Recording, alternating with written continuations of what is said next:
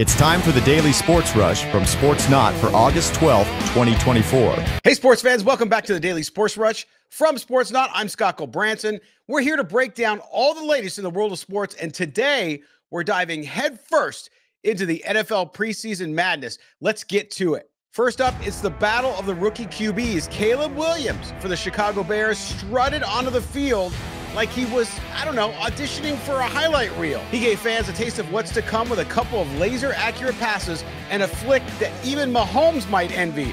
Sure, he had a few rookie moments, like overthrowing a wide-open target in the end zone. But hey, it's preseason, not the Super Bowl. Meanwhile, over in Washington, Jayden Daniels channeled his inner Maverick from Top Gun, calling an audible at the line and delivering a 42-yard beauty downfield. Daniels even ran one in for a touchdown and then handed the ball to his mom. Mother's Day came early. Not to be outdone, McCarthy in Minnesota had a roller coaster of a debut against the Raiders. He threw a pick right out of the gate. Rookie nerves, anyone? But then he rebounded with 2 touchdowns and a deep pass that had Vikings fans doing a double take. Sure, Sam Darnold's still in the mix, but McCarthy's making a strong case for himself. Stay tuned. This QB competition could get spicy. Now let's talk injuries, because what's preseason football without a few casualties, right? Chiefs wide receiver Hollywood Brown got off to a strong start, but a shoulder injury sent him to the sidelines faster than you can say not again.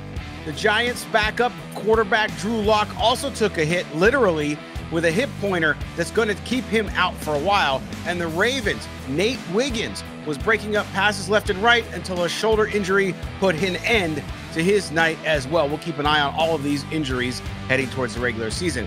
And now for something completely different, let's head over to Paris, where the Olympics just wrapped up in style. The U.S. dominated the medal count as usual, but the real showstopper, it was Tom Cruise skydiving into the closing ceremonies like Ethan Hunt on a mission. LA 2028 has some big shoes to fill, but if Cruise has anything to say about it, it's going to be a blockbuster. All right, that's a wrap for today's Daily Sports Rush. From rookie QB drama to injury updates and a dash of Olympic flair, we've covered it all for you. Until next time, make sure you stay sporty, and we'll see you tomorrow.